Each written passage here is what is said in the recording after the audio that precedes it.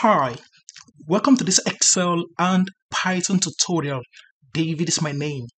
In this tutorial, I'm going to show us how to enter data in an Excel workbook from Python. Therefore, let's get started.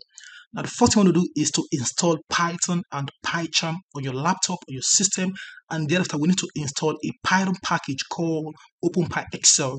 Now, the OpenPyXL allows us to read and write into an Excel spreadsheet from version 2010 to the latest version. Now, let's see how to install the OpenPyXL. You can actually come to pyp.org and type in OpenPyXL and you click enter. So we have OpenPyXL 3.0.9. You can actually see the project description. So all we need is to just copy this pip install OpenPyXL. Then you can actually go to your command prompt or your Python PyCharm terminal. So let's go to the terminal. Now this is the terminal. Just come here and paste or just type in pip install OpenPyXL and you click enter. So it will automatically be installed on your PyCharm. So you can actually see that I have installed it, so we can see requirements already satisfied. Now let's come to our code editor. So the first thing I need is to type in from OpenPy, and I want to import workbook and also load. So now this is what I need as the starting value. So next I'm going to say WK, which represents our workbook, equals to load. I want to load this workbook. Now let's actually open this data entry.xlsx and let's see the contents. Now we have this workbook, okay, data entry, and you can actually see that it is empty and we have sheet 1 as the default sheet name. So this is the workbook we want to enter data, okay, from Python. So I'm going to close this because it is very important. Now inside the bracket we need the file name and the extension, which is going to be single quotes. Just type in data entry, and this actually gave us the option to select from.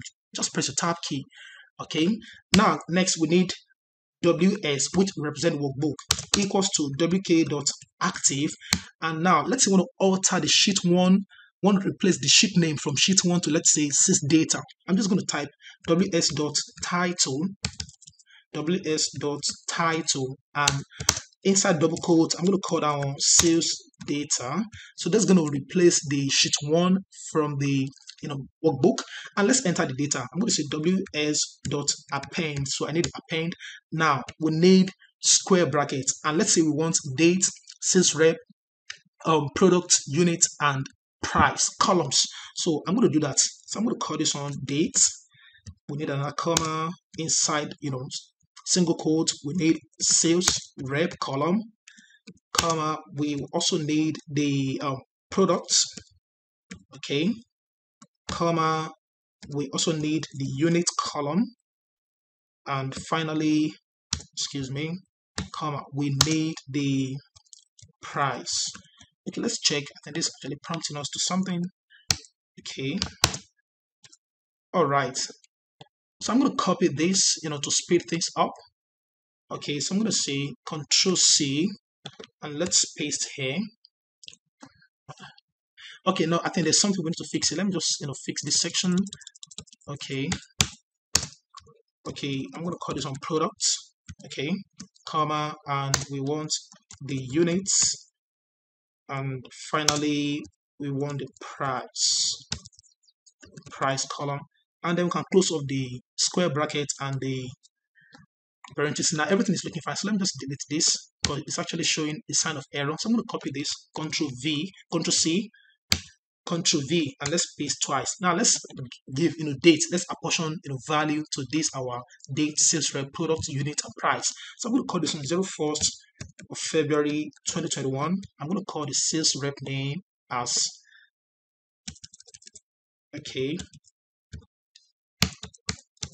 Abiola David, and for the product, let's just call this on laptop, and for the units, now I actually want it to be a number, so I'm just going to type in 5 without double quote. Okay, and for the price, let's call this on 500.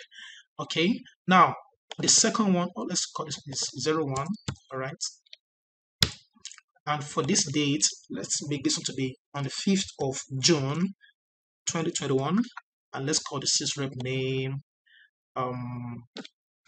Donald Smith, and let's call this product TV set. And for the unit, I'm going to just give let's say we sold 20 units, and the price for each one of them is let's say 650. Now this is the data, this is the piece of code that will enter each of these columns that we have specified using ws.append. Now what I'm going to do next is to save this workbook in order to be able to run the code and have the data entered in our data entry. So for that, I'm going to just say wk.save. That is, I'm going to save this workbook, which we actually define with this wk. So I need the extension also. So it's going to be data entry.xlsx, and this is the piece of code that we need. Now let's go ahead and run this code. So I'm going to click on this run button. Okay, now you can actually see that there is no error return. Process finished with exit code 0. Now that's all. Let's just open this Excel data workbook, data entry. Absolutely cool.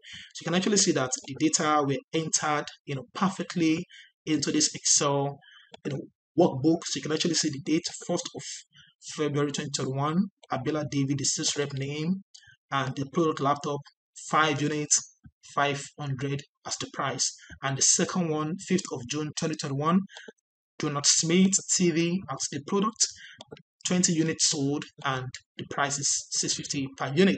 So this is essentially how we write a simple code that enters data in an Excel workbook from Python.